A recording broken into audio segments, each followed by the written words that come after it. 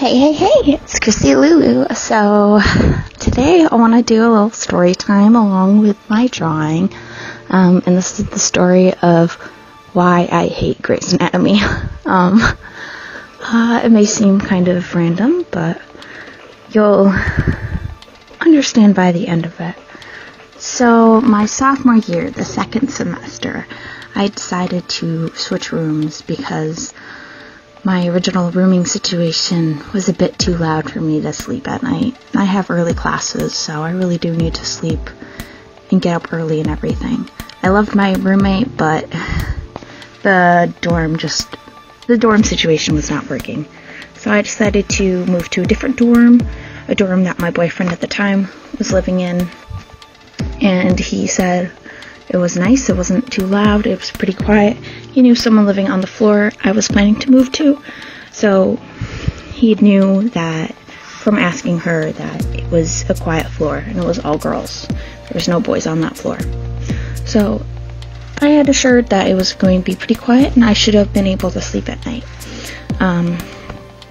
When I went and met the girl, I instantly got, I want to say, bad vibes. She was nice, she was very welcoming to me. I met her when her old roommate was still in the room. She was packing up to leave because she was moving out.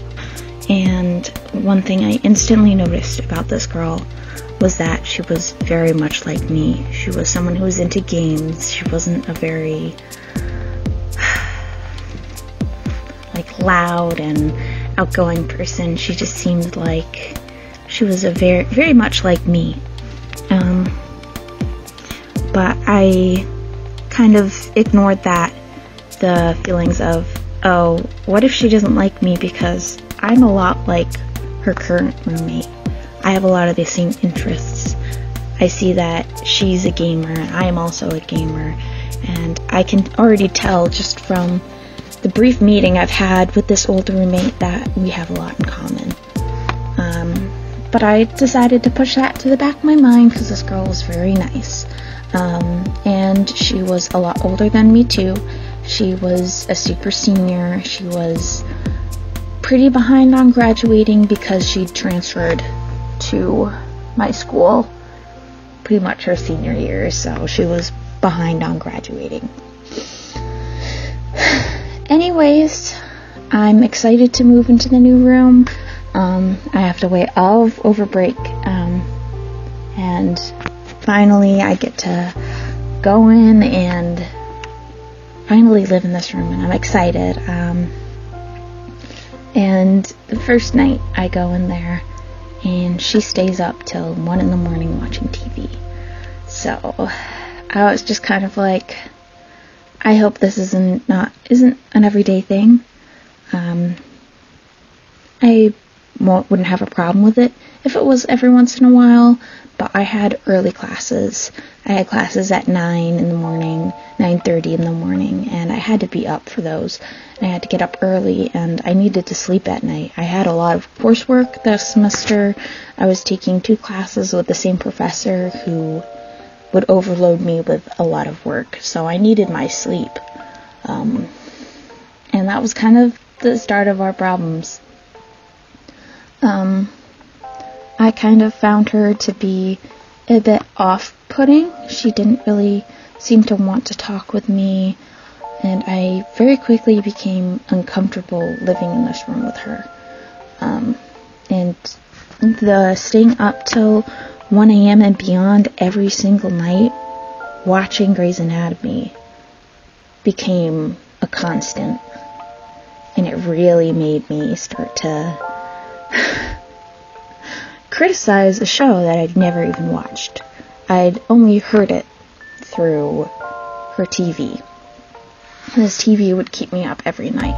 So I decided, okay, well, if she's going to be, watching her own stuff, I'm going to get my phone out when I need to sleep, put some earbuds in, put on some music, and fall asleep myself. What I didn't know was this was extremely insulting to her. Me taking out my phone and putting earbuds in because she was being loud and not saying anything was insulting. She's like, if you have a problem, talk to me about it. I was kind of like, whoa, okay then. So that was the beginning of anxiety for me, kind of going in that room, because I could tell that she was not happy with me. She was kind of pissed off by me and off-put by me, and she didn't want me there. And she'd get very, upset by me leaving in the morning, because she'd stand in front of the mirror, which is on the back of our door. Well, I think, is it? No, it's like right next to the door, though. It's like right in the doorway is where the mirrors in the storm were. And she'd stand there and like take forever admiring herself and getting ready and stuff. And I'd have to go because I had classes, later than her or earlier than her. So I actually had to get going. So I'd have to like push by her and be like, excuse me, I gotta go. Like in the morning, and that would like make her go, like I insulted her, but it's really, I just needed to go. So like, just kind of her giving me this off attitude made me not want to be in my own room, and I started avoiding it more and more and more. And I'd been friends with this girl on Facebook, and she eventually started complaining about me on Facebook. So of course I was like, oh, okay, I don't know what I did wrong. I guess anything I do is wrong. Me spending too much time in the room was wrong, and me spending no time in the room was also wrong by her. And she would just complain about everything, even though it was ironic because her banner on Facebook was all about being positive and all of that stuff, but all she'd do was complain. And she had a nasty attitude and was just nasty to people. And it was just ironic. The things she'd post did not match with kind of the messages she wanted to, or she preached. With the stuff she bought and the banner she'd put on Facebook. And yeah, I just didn't feel comfortable. I hated kind of like even looking at her side of the room. The times I'd spend the most time in my room were when she was not there, because I had kind of started to memorize when she was not there. So after I got done on my classes on Monday, Wednesday, Friday, I knew she wasn't going to be there, so I'd hang out in my room with my boyfriend for a bit. And I remember like just shaking with my hand kind of hovering above the doorknob, not wanting to go in ever. I'd go back. It just got later and later at night that I'd go back to my room because I didn't want to deal with her. I did not want to see her. And it was giving me a lot of anxiety on top of all of the stress I already had from a heavy, hard semester. So really it was not a good time for me. And my lack of sleep at night ended up making me fall asleep in classes and everything. And I mean, I guess this is kind of a tangent. It's not really related to the story, but this girl was obsessed with LuLaRoe. All her clothes was like LuLaRoe crap.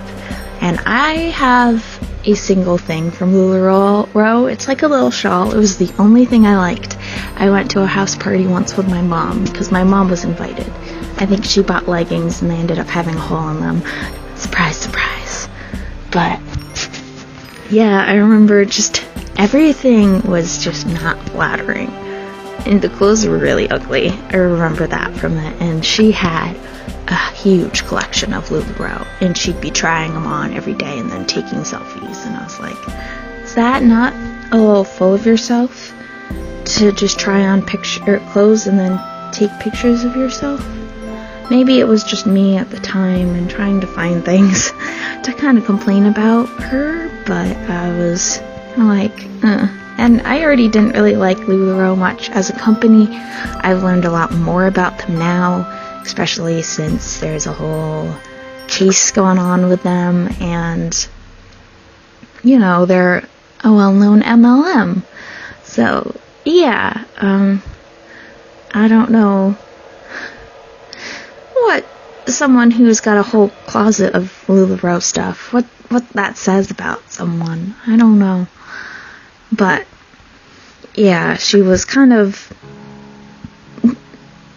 a basic bitch, if that makes sense. She was just really nasty and would wear basic clothing. Just, what I would think of like a mean girl, I'd suppose.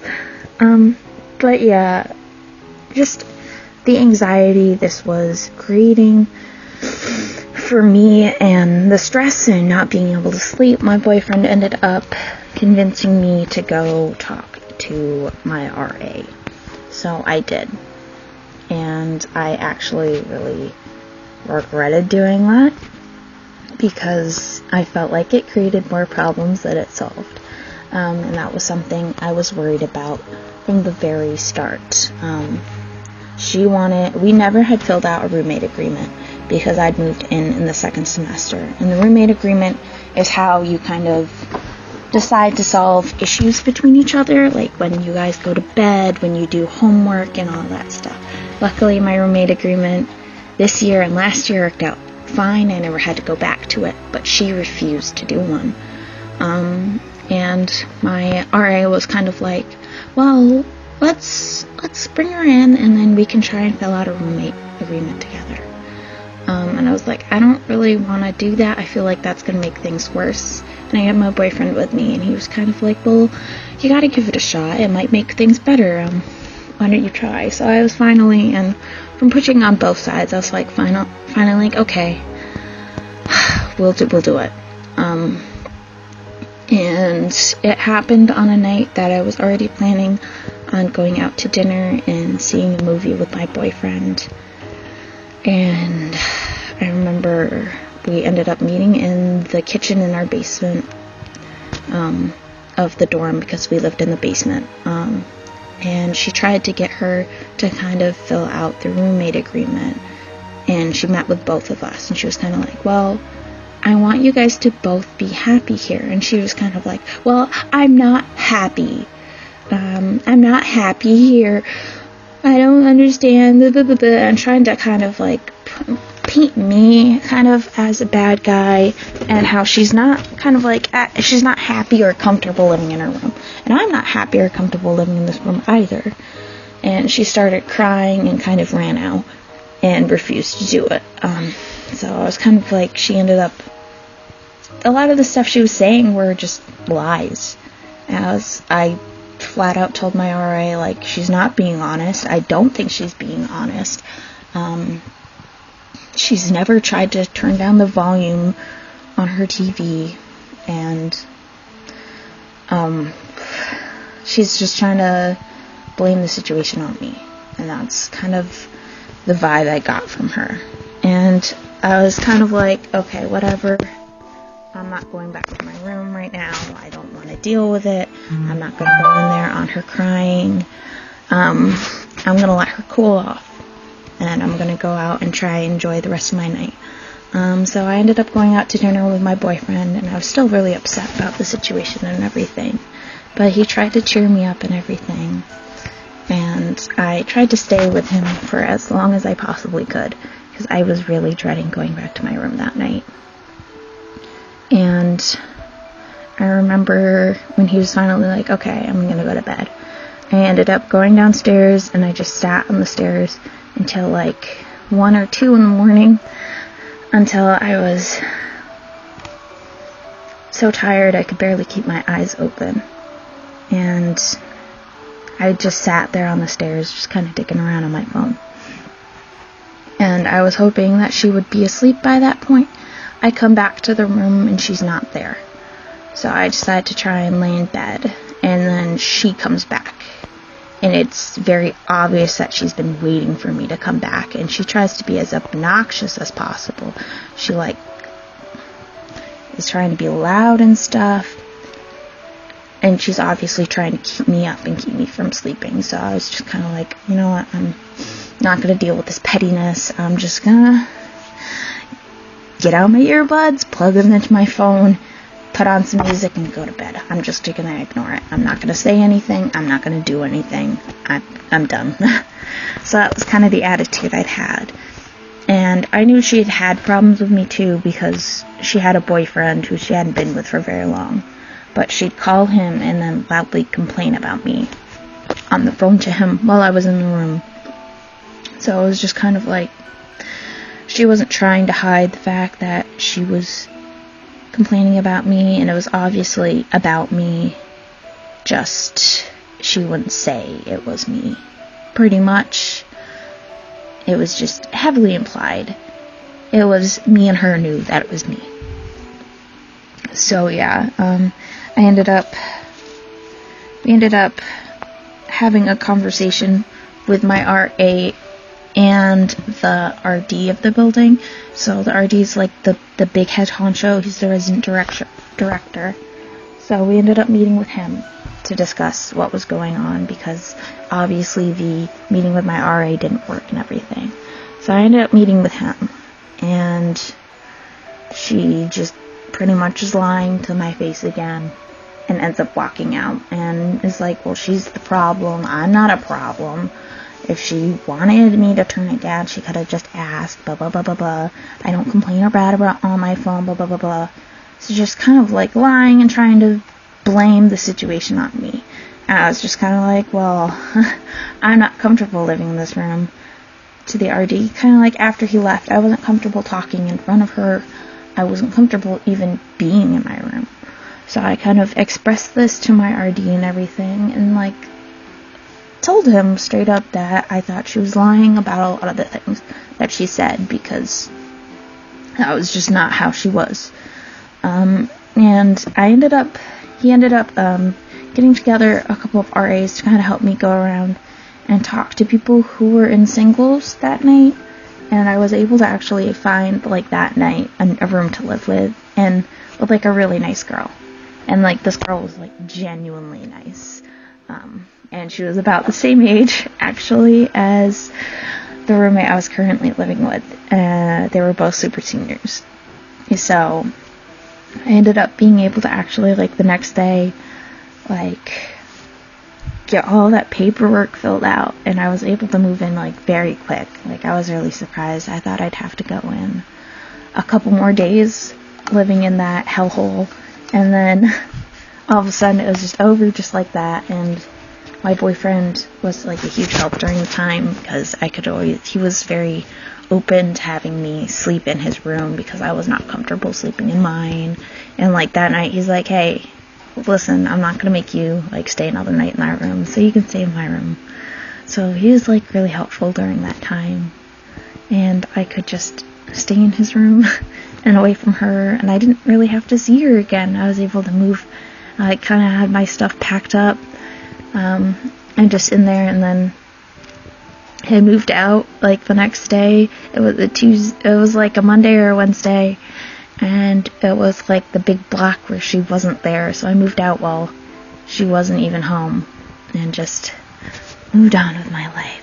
And I was just kind of very happy that I didn't really have to deal with that anymore, and like all the anxiety that I was feeling from this situation just kind of went away overnight. So it was very nice. It was very nice, and to that, there was like 2 or 3 weeks of school left, so I got to live with this girl for like 2 or 3 weeks, and she was like really nice and helped me a lot.